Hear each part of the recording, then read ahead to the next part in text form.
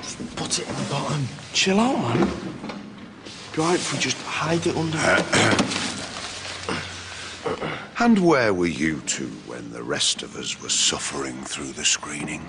Well, I was sick, sir. Sick? Yep, and I was... Holding his hair?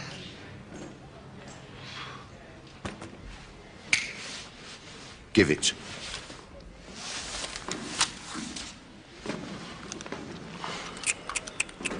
Oh, dear, oh, dear. Miss Chowdhury will be upset when she sees this. Ah, Miss Chowdhury, a little problem for you to troubleshoot. It was an accident, miss. Have you any idea how much this thing cost? Time to put in an insurance claim. You did take out insurance?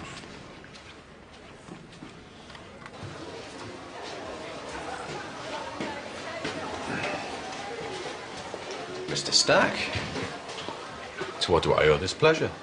Noticed somebody smashed a window in the science block. Just thought maybe you should know. Your handiwork, is it? No, I just thought if I'm going to be stuck in this place, and may as well do something I'm good at. Well, I tell you what, you can help. On one condition. Go and finish that essay you're supposed to be doing. No buts. That's the deal. Take it or leave it.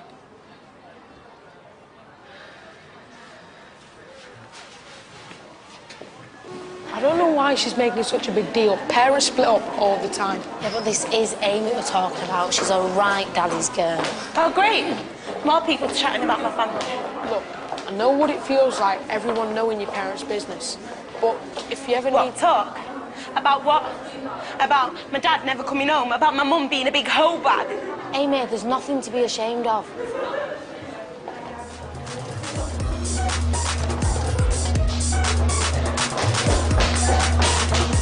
Amy, I'm sorry. Yeah, I bet you are. This has been my dad. Right, you've got 10 minutes to write an assessment on the film project. Was it useful? Was it better than writing an essay? Heads down, mouths shut.